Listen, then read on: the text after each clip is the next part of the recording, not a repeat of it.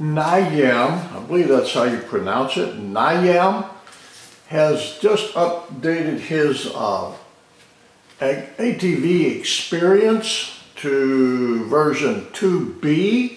So I just installed it and set up some of my apps on it. So I was going to give you a little brief overview. Now this one is running on my $40 box. This was the Nexbox A95X Pro, which uses the Amlogic S905W. It's not a very powerful SoC system on a chip, but it does play pretty well. It plays everything except for 4K. It only goes up to 30 frames per second versus 4K at 60 frames per second. So other than that, it's not too bad. Now there's a couple things that I killed this box. It came with a software that had level 1 on it, so I could get Netflix in HD. When I killed the box by putting Super SU, it should not have wiped out the keys. But anyway, I'm using this one created by Nayam and his crew, the ATV Xperience crew. They've done a very, very good job. So they did it from the ground up. So enough of my rattling. Okay, that's what it looks like. The HD home run plays very well. Now, for whatever reason, originally with the original firmware, I was getting high definition audio. But this firmware that I'm running now, I do not get the HD audio out of it. So that's still got to be worked on. But everything else seems to be working pretty doggone good. It's not really fast, but for $40 it's not bad. Netflix, again, this one only gives me, since I've lost my Wi-Fi level 1, it'll only play in 480p, which is DVD quality. But the upscale on my 4K TV is pretty good, so it looks very good even in the DVD quality. YouTube, now there again, that will play in 4K video, so no problem there. So again, YouTube will play in 4K. Netflix will only play in DVD quality on my box here.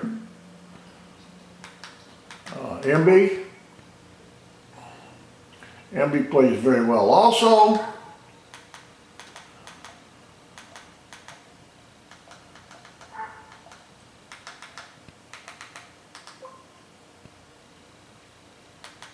Cast the Crew, I don't know if everybody's familiar with MB, but that's what it looks like. Again, let's Cast the Crew. I'm going to resume playing.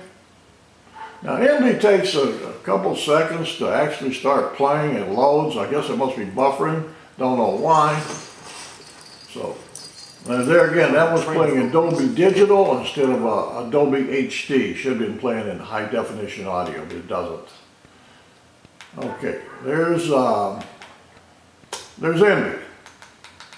Plex, basically same thing, different eye candy. Reviews, related movies. Now this one does not give you the cast, so again it plays very well. Now both of these, the MB and the Plex server, those are running on my little micro PC, my Vorky V1 I believe it is, maybe it's V2, but it's a Windows 10 computer, so that's the server that I'm running this, got these. All my media is stored on a couple different NASs I got, network storage devices, so that's where my media is coming from. Live channels, I'll show you that one. And that comes built into, I believe Android 6.0, but maybe it came with 7.0. But it's a standard, it's a stock. I like it when she smiles and laughs. Sometimes I feel like she takes the supermodel. It's a stock application that comes with the OS, the operating system. AirScreen. Now that one, this doesn't have Chromecast, but what it does do it will stream whatever is on your phone. So what I got to do, go to my phone, go to my home app, and cast screen. Okay, there's my screen. Okay, so I'm casting that on my screen. If I want to cast YouTube or whatever from here, it'll do it.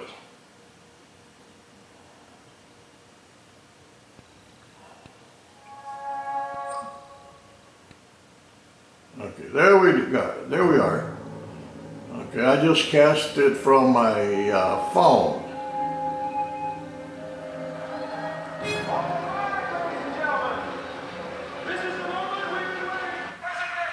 Okay, I just cut it off. Okay, that's the casting screen. So that works.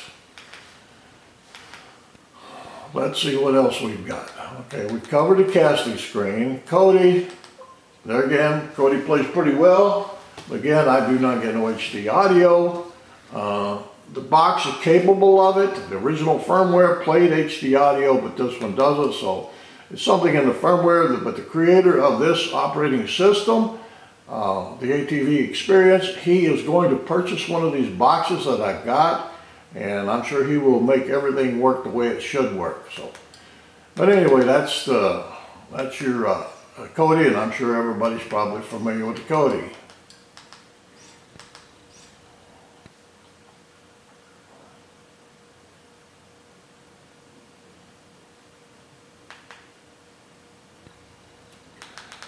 Okay, Chrome, that's your browser. That works pretty good. Now what I use on that one, I use this here. I don't know if you can see it or not, but I use my mini keyboard. That works pretty doggone good for us typing everything in there, so that works good.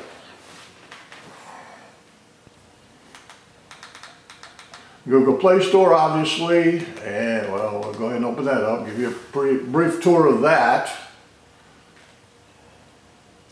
Now, they only offer a limited amount of applications. These are specifically made for the lean back launcher, the, what they call a 10-foot rule, whatever that is. But anyway, these apps will made specifically for this screen right here. It's not a touch screen. It's for using a regular remote sitting on your couch. Aptoide. Now the apps that Google Play does not have, the Play Store does not have, the Aptoide will. Okay, so this is where you get any app that you want. Just go up there and do a search for it and install it. So that gives you the particular apps you want. Okay, now if you install them from this Aptoide store, they will not show up on your launcher here. So you got this TV app repo, this one on the very end right there. What that does, it creates a shortcut so they will pop up onto here. Let's see if I've downloaded some apps that I haven't done yet. Okay, oh, this one right here. Okay, this is my camera for outside. That's my DVR, so I'm going to create a shortcut. Please wait up to 20 seconds. So it'll take a couple seconds. Okay, go over to install. Done. Okay, so I'm going to back out of here now. Now, if I go over here, there it is right there. It just created a shortcut. So I am going to move that probably over here.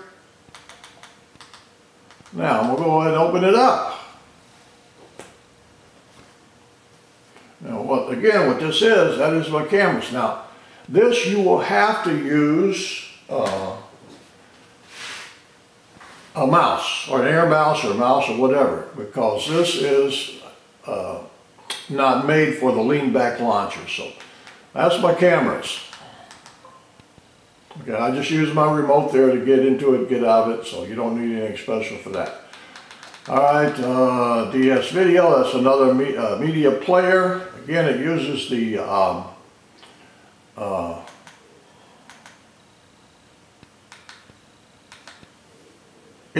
data that's stored on my Synology NAS, and that's where my media is, so that's what it looks like.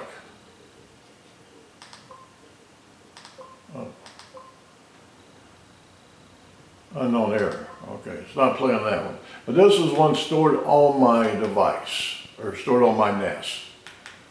Don't know why I didn't play it, but I'll look at that later. Again, I just got this installed about an hour or so ago. I used the USB tool, burn tool.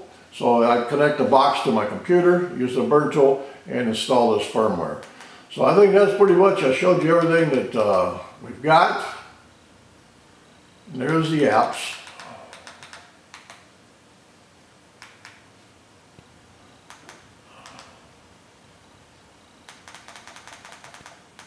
About ATV Xperience.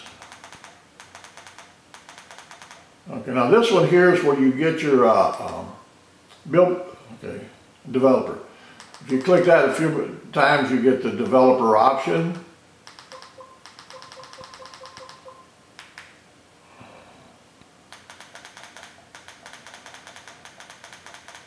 Okay, this one does not have Bluetooth built in, so.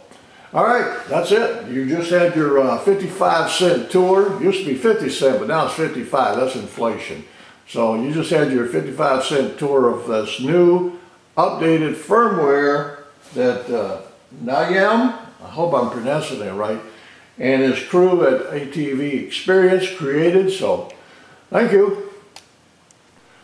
Okay, I forgot to include the most important tidbit of all, and that is the voice control. What time is it? It's 12:45. Show me the cast of Green Acres.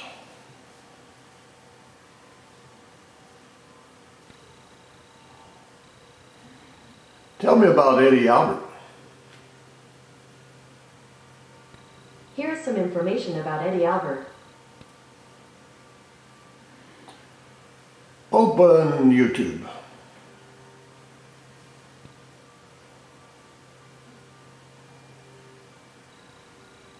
Open Netflix.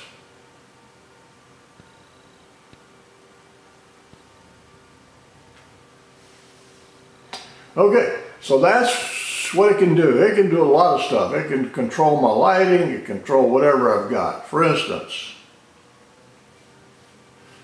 turn on my ceiling light. Okay, turning the ceiling light on. Turn my ceiling light to 20%. Sure, setting the ceiling light brightness to 20%. Turn my ceiling light off. You got it, turning off the ceiling light. Okay, that's it. That's what I want to show you. This box can do almost anything. And again, this is another one of them $40 boxes. But the CPU, the SoC is not that powerful, but for a media player, it's working very, very well. So these boxes have come a long way in the last 4 or 5 years. So again, kudos for the originator of this particular firmware, Nayam. So thank you very much, Nayam.